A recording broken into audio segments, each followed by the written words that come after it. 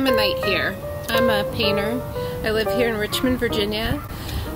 Just doing a quick video for you about my practice since we can't see each other at gallery openings for the time being.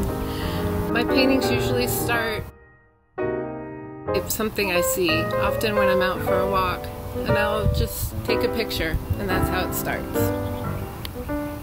This is my studio, conveniently located in my backyard. I have plenty of workspace and storage up above, and then a spot to work on larger paintings. I'll paint small pieces at my table.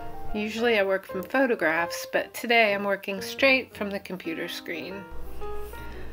Often I'll plan things out in my sketchbook. I'll change things that are in the photo to fit the composition I want, altering reality, but the scene should still be recognizable, unless it's like this one, an imaginary scene. I'll start by underpainting the large shapes with acrylic, and then I add many layers of oil paint. This technique is called indirect painting. People often ask how long a piece takes to do, and because this method is slow, it often takes a few weeks from start to finish. I try to work on at least 2 paintings at a time. I think every artist develops their style based on an accumulation of things that they've been drawn to throughout their lives.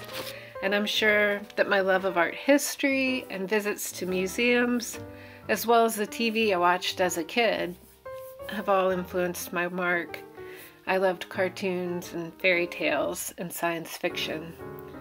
I grew up in Richmond, but for many years I lived in Savannah, Georgia. And I know the landscape there, those live oak trees, have forever changed the way I see things. And trees are now one of my favorite things to paint. When a painting is finished, it gets sprayed with a thin coat of varnish, photographed, labeled, and inventoried, and then finally delivered to the gallery, where Jeff, Andrew, Mark, and the gang all take over.